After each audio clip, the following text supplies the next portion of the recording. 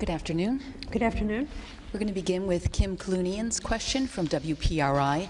Governor, can you share what the state models show in terms of deaths? Yeah. So the blue line that had been on the screen is approximately 2,000 deaths, and that would be through until October. And the red line is just above 4,000 deaths, same time period through October. So again, social distancing makes a difference. It's real lives, and that's why it's so important that we continue to do what we're doing.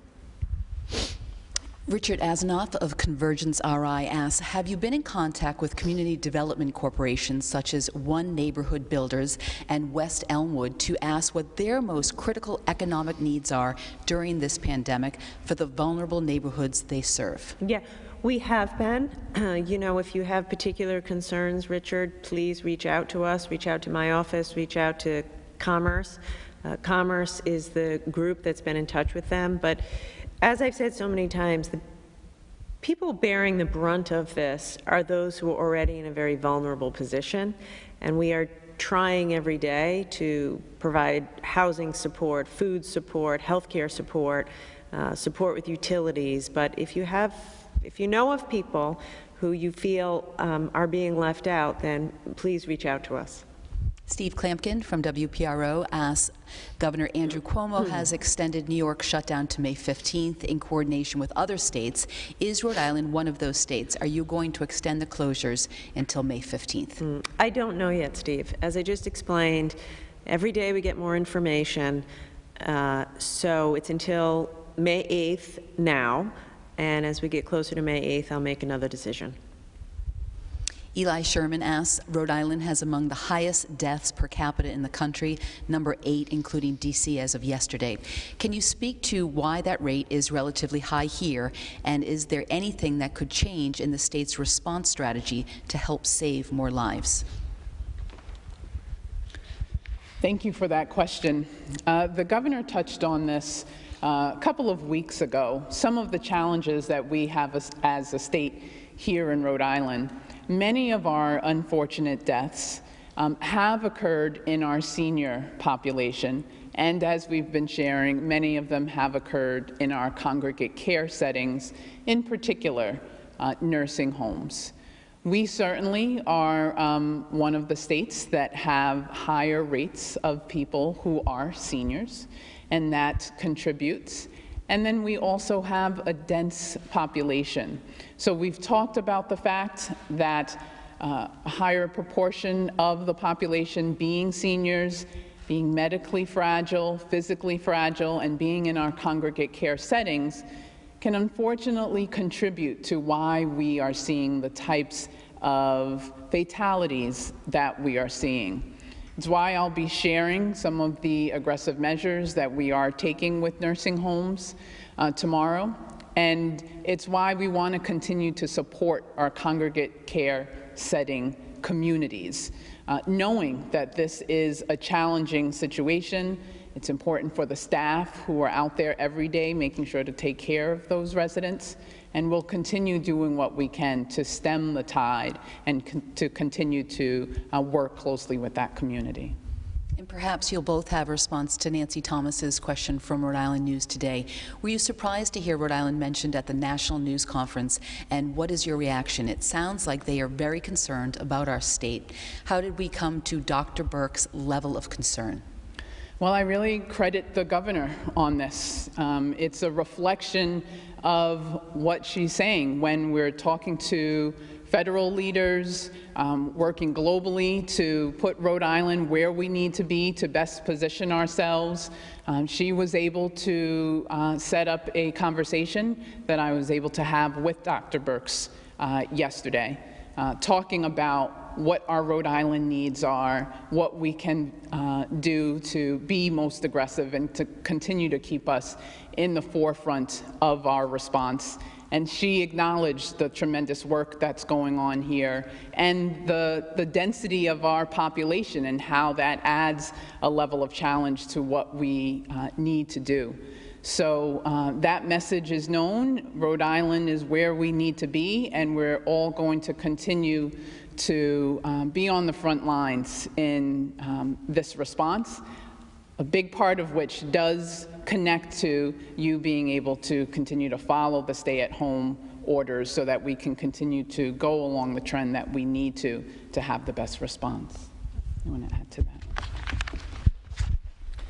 So thank you for the question. I'll add on to that. I am not entirely surprised. As Dr. Burke said, Rhode Island is nestled between Boston and New York City and Connecticut. Boston and New York City, of course, are hot spots, and they are, as far as we can tell, ahead of us on the curve. So we are still climbing. Our peak is a few weeks away. They're closer to it. So it's not at all a surprise that we would be following them and that we would be experiencing something similar since we're in the same region.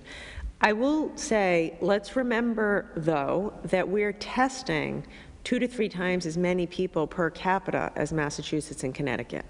So some of the reflection of the increase in our cases is due to the fact that we're just doing a lot more testing per million people, which is a good thing.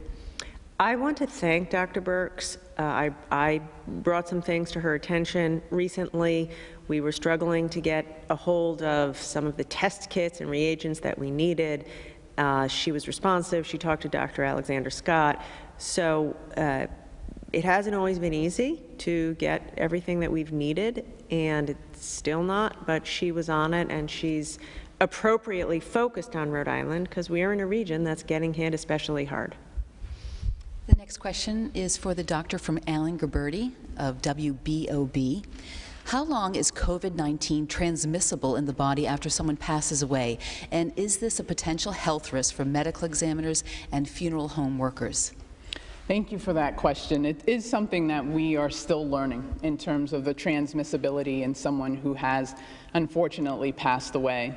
But we are working closely with funeral homes, as well as certainly our medical examiner team, who's doing amazing work under the Rhode Island Department of Health, to make sure that they have the personal protective equipment that's needed based on the evidence that we have of what's the best approach for being able to make sure that those staff, as well as the funeral home workers, have the protection that they need. That's definitely a priority for us, as it is for having the healthcare workers have the PPE they need as well. Thank you. The next question, Governor. Christian Winthrop from the Newport Buzz asks, Newport is renowned for its many large world-class festivals, regattas, and events during the summer. Have you communicated any directives to these event organizers? And what advice do you have for those who are booking travel and making plans to attend? So it's a good question. It's a difficult question. Of course, we are in touch with Hospitality Association and organizers of large events. I don't yet have any guidance. I will say a few things. Some of it depends on, this is still very fluid, so it's 2 months ago we didn't even know about this virus or weren't experiencing it here. And, you know, we're still in April, so it is hard to predict with accuracy where we'll be in July. It also depends on where we are as a nation with respect to a treatment. If we're much further along with effective treatments, then that would also impact our decisions. Having said all of that, from where I sit today, and in my conversations with other governors, mayors, the Trump administration, it's hard to see how we would be able to allow large concerts, large gatherings of the kind that you refer to. So we're going to be at this business of some level of social distancing for many months. And so gatherings of the kind that rely upon 1,000 people all coming together in close proximity, it'll be hard. And if they happen, and I hope some do, it'll be under very different regulations with many fewer people, and it'll be a very different kind of event. So short story is we need a little more time to plan, but those are the sorts of events that are going to be the last thing to come back online.